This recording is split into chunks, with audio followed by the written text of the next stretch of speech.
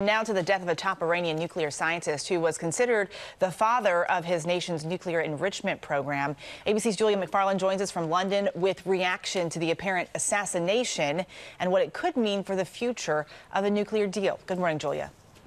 Good morning, Eva. This was a brazen attack. The Iranian president this morning vowing to exact revenge. Mohsen Fakhrizadeh was shot and killed in an ambush as he was traveling through the Iranian countryside. His bodyguards rushing him to the hospital where he later died of his wounds. The foreign minister of Iran describing the assassination as an act of state terror, adding that there were serious indications that Israel was to blame.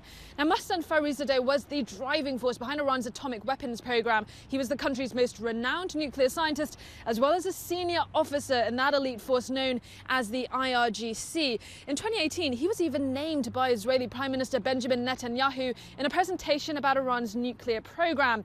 And 10 years ago, the Iranian government said that Israel was behind the assassination of 4 other of their nuclear scientists who were killed between 2010 and 2012. Now, Israel's never publicly confirmed or denied involvement, but has always said that it will never tolerate a nuclear Iran.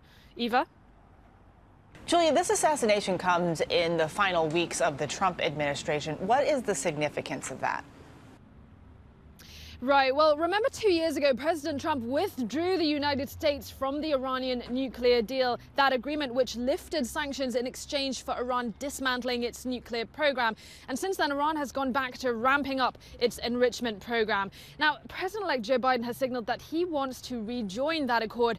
But this brazen assassination may make that political maneuvering all the more difficult for the incoming administration.